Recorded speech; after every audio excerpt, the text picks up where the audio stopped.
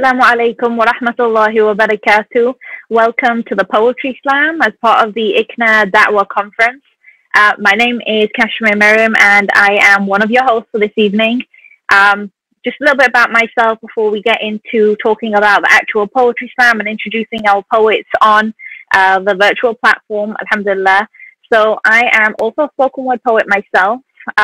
Previously, I performed in a lot of poetry slams and I enjoy performance, but more importantly, I enjoy listening to other poets perform. And so I'm really excited for today, inshallah. And and I'm also an author. I have written 2 books. One is a collection of poetry and the other is a more recent book called The Muslim Woman's Manifesto. It's kind of like a self-help book, but for Muslim women. I specifically tailored it to talking about spiritual issues that we go through. It's very relevant to da'wah and the kinds of things that we are going through in these times of confusion. So that's pretty much my introduction, and I'm going to pass it over to my co-host, who also happens to be my sister, and she's also the founder, and we are the co-founders together of a movement called The Strangers. So I'll pass the book over to you, Aisha, and you can introduce yourself and also what The Strangers as a project does. Jazakallah khair, sister. So The Strangers is basically an organization. Our aim is to clear up misconceptions, revive the message of Islam, and we do this through different means. The main means is through spoken word. We also do other things where, for example, writing projects, freedom writing projects, the Uyghur campaign, etc. If you are interested in finding out more about what The Strangers do, inshallah, all you need to do is go onto our website, which is thestrangerspoets.info. It's very easy. Hopefully you'll be able to get it, and we will say it again during the session, inshallah. As for myself, I am Aisha, and my information is on the website as well. And Kashmir Miriam is my sister. I'm really looking forward to this, inshallah, and we're going to pass it back on to Kashmir, and she's going to go through basically the rules and everything, and then the next step, the step we've all been waiting for, the poets, inshallah. Yeah, thank you for that, Aisha. So we're going to jump right into the rules, ground rules for the poets, and also the judging criteria for us as the judges this time around. Because last time, alhamdulillah, we had a huge lineup and we were very ambitious. We tried to get everyone on, but we went very over time. So this time around, we want to be very strict with our timing, and we want to make sure that all our poets have an opportunity to come on. And obviously, this is a virtual platform, so we have to make sure that everything is done in a timely way and we don't have any technical issues, inshallah. So we pray that it goes smoothly. Please make a dua for us, and also be very supportive throughout all of the poems, and as we smoothly move through and transition through all of our performers. Okay, rules. They're pretty straightforward. Now, for all of the performers who are lined up and who are listening, the rules they're already very aware of, but for our audience, it's pretty simple. It's just each performer has up to 3 minutes for their poem. We let them know when to begin. It begins from the first word of their poem, and we'll be timing that, inshallah. The second rule is that we ask that the content of the poem is relevant to the theme of this conference. So it's a very general theme. They have a lot of artistic freedom to talk about Islam in a time of confusion. You can talk about da'wah, you can talk about purpose, anything that you think is creatively relevant to the theme. And we will be looking at that when we are, scoring each of our performers, inshallah. And the third one is just a general rule that we just hope that all of our performers understand to be respectful to one another, to others who are listening, to understand that we may have young children also watching who probably should be sleeping by now, but just to keep the content very appropriate, no cursing, and just standard rules of being appropriate. And finally, the judging criteria. So as we all know, every single time judging is probably the hardest thing, and if it were up to me and Aisha, we really wouldn't. We just absolutely try and shy away from the role of judging, but this time around we thought it would be better for us to contribute to the judging panel, just because it is a virtual platform and it's hard to have so many people and moving parts. And we wanted to offer a fair chance to all of our poets without having necessarily like a ranking order. And we also have opened up the platform, so we have young poets involved too, and that's really important to us because we're trying to have them creatively involved in very, mature and relevant discussions like that one, because they offer such a powerful perspective in that, and I think that's important to have them involved. So, with that being said, we do ask that. In terms of the judging criteria, for this is a specific message tailored to the poets. So we ask that number one, that your content is relevant to the theme. That is a criteria that we will be looking at when judging. I'm sure that you have a lot of freedom to talk about many things within that, so I wouldn't worry too much about that, inshallah. The second thing we will be looking at is your performance and your delivery.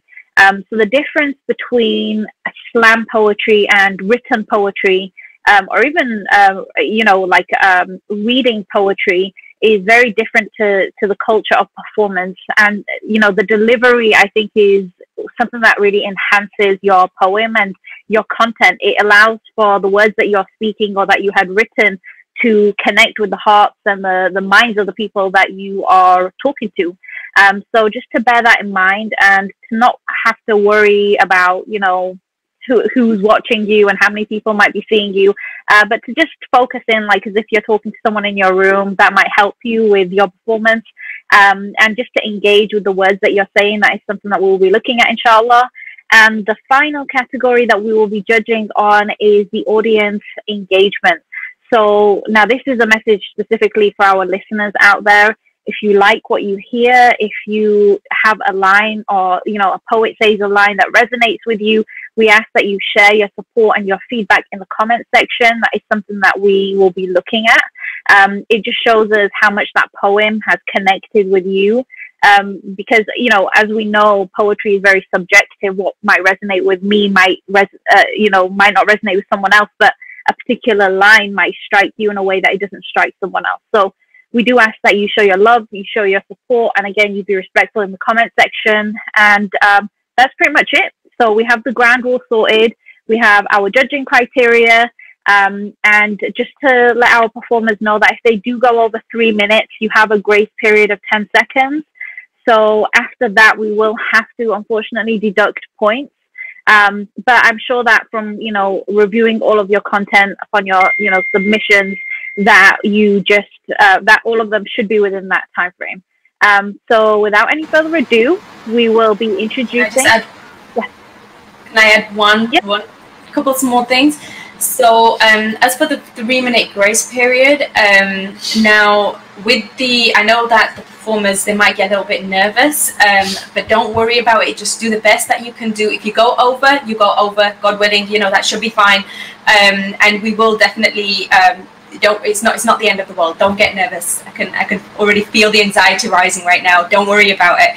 That's to our performers. Now to our audience, now your role as the audience is crucial, meaning that whatever whatever comments that you make, whatever likes that you give to the performers, that's going to be heavily taken into account, because as we said, we don't have any external judges from my sister and I. So you are also the judges. So please take that very seriously as well. Okay, so Kashmir, are you going to introduce the next poet?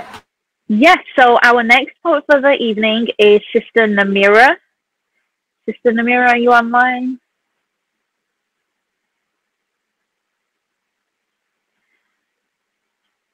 Assalamu alaikum wa rahmatullahi wa barakatuh. Assalamu alaikum. Assalamu alaikum. How are you, Sister Nameera? Alhamdulillah. What about you, sisters? I'm great. Alhamdulillah. Thank you for asking. Where are you calling us from today? What, pardon? You're calling us from India, right, Sister Nameera? Yes, I'm from India. Yeah. Yes, and how is it like in India right now? Like, is it? I've never been, so enlighten. Yeah, Alhamdulillah. I just live in the South India, so it is quite stable and comfortable. Alhamdulillah. Alhamdulillah. Alhamdulillah. Good. So, Sister Nameera, tell us a little bit about yourself. Are you a student? Do you work? What would you like to tell us about yourself? Are you a poet? Like, what do you do? Yes, I'm Nameera Fatima from India, and I'm just 17 years old. And so I write most of the poems and some quotes on Instagram also. And today my title is the poem's title is that Islam stands for peace. Right, Islam stands for peace. Okay, perfect. Thank you so much. You're so young. Yeah. So many of our performers are very young, alhamdulillah, and still so gifted and talented. So thank you so much for introducing yourself. And whenever you are ready, feel free to begin. Yeah. Bismillahirrahmanirrahim. We are all living in times of confusion, where religion seems to always a major confusion, and where this confusion leads to war and terror for no reason. I stands for Islam and Islam stands for peace. But you replace it by terror, you denied it and loathed it in error. Is this Islamophobic bigotry or sheer stupidity of yours? And I think both.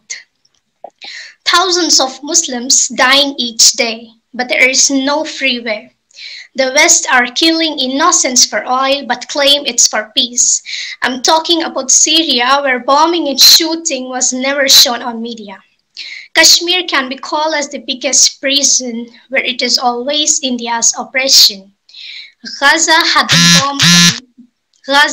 been bombed for 11 straight days, but there was no media coverage. Islam is seen as a contagious disease in China, where nearly 66% of Uyghur Muslims went through the deadly camps of Deadly Arena. An apple fell to the ground and Newton discovered gravity. Thousands of Palestinians fall and still no one has discovered humanity.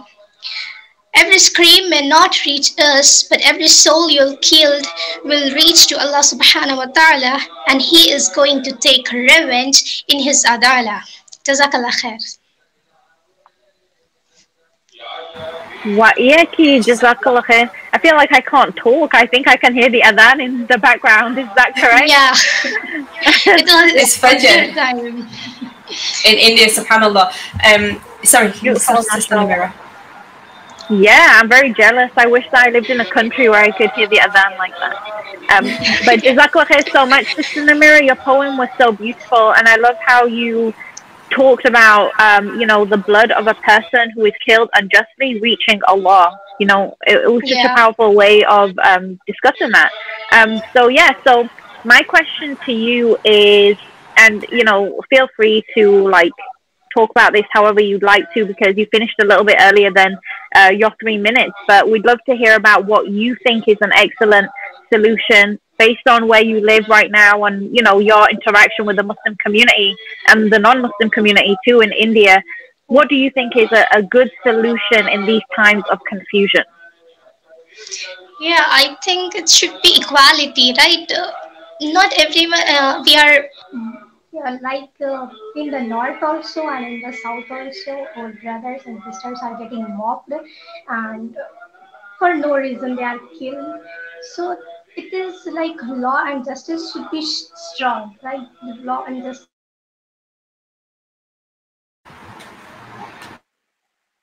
Yes, I think Sister Nameera, your camera.